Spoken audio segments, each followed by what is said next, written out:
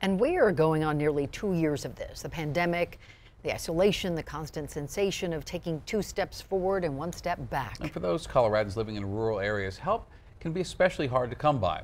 Clayton Sandell tonight with our partner Newsy on a gap in mental health care and the people working to close it.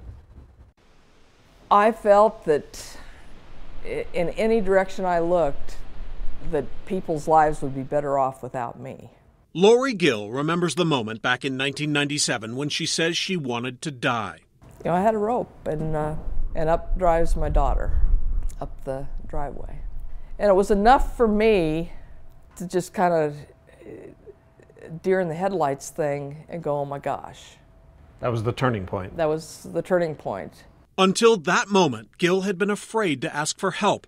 Her hometown of Merino, Colorado, 2 hours northeast of Denver, is a tiny farming hamlet with less than 300 people, and she was the high school history teacher. You know, I thought, geez, if somebody thinks that I've got some issues, are they even going to want me working with their kids? When it comes to mental and behavioral health, parts of Colorado share the same problem as many places in rural America. Not enough services to begin with, and when there are, resistance to using them. I was, as an adult, was embarrassed to go someplace in town because who knows, everybody's kind of interconnected. In Colorado, mental health care facilities are mostly concentrated in bigger cities and harder to find for the roughly 720,000 people living in rural areas where the need is just as great. 22 Colorado counties don't have a single licensed psychologist. Alcohol and drug abuse is higher out here. Kids and young adults in rural towns are twice as likely to die by suicide. Last November, Gill's sister-in-law, Lori Schott, lost her 18-year-old daughter, Anna. She rodeoed. She was tough as they came for her size. As Anna struggled with mental health, her family struggled to get her help. But it was like waiting list after waiting list. And finally, we made the determination to reach out farther, and the geographic area just got us clear up to Boulder. So for us to get any help for Anna for mental health reasons in a timely manner, we had to travel 2.5 hours one way, 2.5 hours back, plus her counseling time. It was a hard thing to swallow in the capacity that rural America shouldn't be forgotten, that it's a wonderful place to raise children, but resources on the professional side are not where they need to be. The state of Colorado is trying to fix that, hiring more addiction and behavioral health counselors for remote areas, including Native American and Latin communities. Public service announcements urge people to get help. I always thought my dad would teach my kids how to ride. I want people to know that it's okay to not be okay. Lori Gill's son, Gus, was just a year old when his mom attempted suicide. Today, he's working to reach farmers and ranchers. I'm the 5th generation on the farm, actually. He says the hard work of caring for the crops and cows sunup to sundown brings a special mix of financial and mental stress. Is it lonely growing up out here?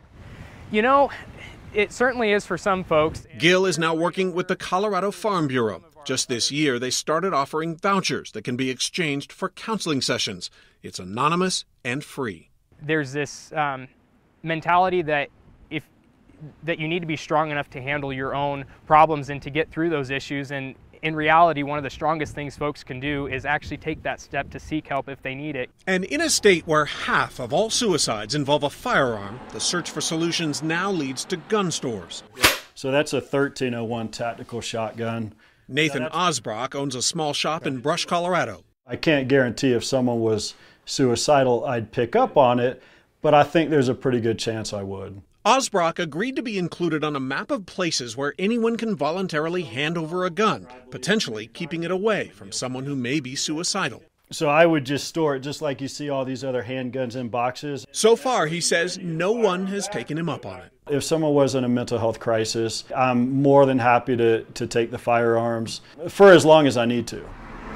In Rocky Ford, Colorado, about an hour east of Pueblo, Rocky Ford Family Health Center, this is Melissa. Can I help you? Doug Miller runs a medical clinic in a community where he says the need for behavioral health services keeps growing. We've been screening everybody for depression and anxiety. We also screen for loneliness. Thanks to a federal grant, Miller recently hired a professional counselor, but connecting face-to-face is still tough, so most days I'm just commonplace when he wheels me into an exam room. Video chat is how Andrea LaRue sees patients. During the pandemic, Colorado lawmakers made telehealth visits much easier. I think it is a game changer for a lot of our patients that cannot otherwise get out. What would you like? Lori Gill says finally opening up is what helped her get treatment for depression and bipolar disorder. People can hide it so well, and you can miss it. These days, Gill and her sister-in-law are channeling sadness into fixing up the old Carnegie Library building in the town of Sterling. We bought it in April after we lost Anna. Upstairs, they'll have a country store. These were Anna's favorite books, so we had to have them. Downstairs, a coffee shop. Mentally for us, we had to find an escape, and I always say that this building, found us when we needed it most. I was looking for something that could be full of happiness and a place for people to go, and it's just a happy place. A place helping them turn a page on grief and now write a brand new chapter. Clayton Sandell, Newsy, Sterling, Colorado. If you need help, we cannot recommend Colorado Crisis Services highly enough. The telephone number is 1-844-493-8255. You can also text TALK to 38255.